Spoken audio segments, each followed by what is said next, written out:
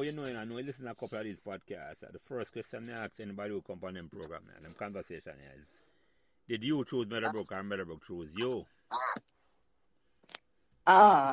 Meadowbrook chose me. Mm-hmm.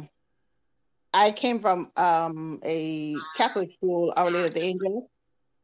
And mostly when you're coming from those kind of schools, you automatically choose Catholic schools. So I chose like Holy Childhood and Immaculate. And I think at the time when I passed, it was the era where they had too much and they placed people in schools, I guess, closer to where you were living.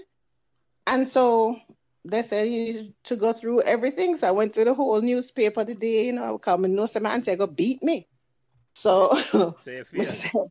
yeah, it was convinced, yeah, because I'm in a seat in there. And then the neighbor said, no, go and look through everything else. And then it was Meadowbrook. And I was like, okay, Meadowbrook. But all I knew was I run, go say, see my name here, see my name. I went Meadowbrook there.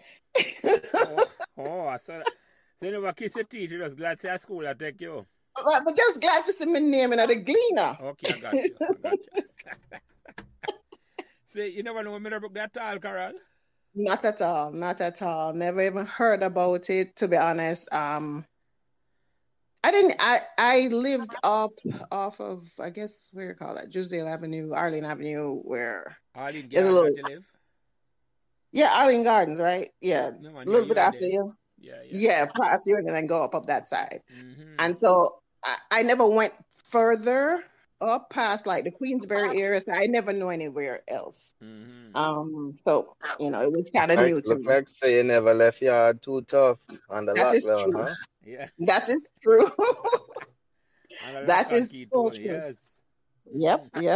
Yep. Was taught that you just family and just stay home and just have fun with family. And unto this day, that still resonates with me to just have all the fun with family. So you never really disappointed in some Meadowbrook your pass. You just glad to say your name in the paper, just say, and your pass. Yeah, I wasn't disappointed. I was just glad I passed. And one of my good friends from OLA, we knew each other, Desi Gray.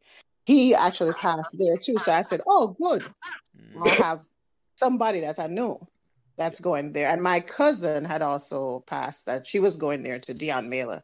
And so it was okay. I was okay with that because we'd always gone to school together. Mm-hmm. So I was good with it. You have company? Yeah. Yeah. Yeah, go ahead, Tony. No, I just said, Carol, maybe you and I go back further than we're thinking, because I used to go to Orley for about 4 years now. Jesus Christ, see you now. Yeah. So subscribe to Meadowbrook Memories YouTube channel right now and never miss another memorable conversation.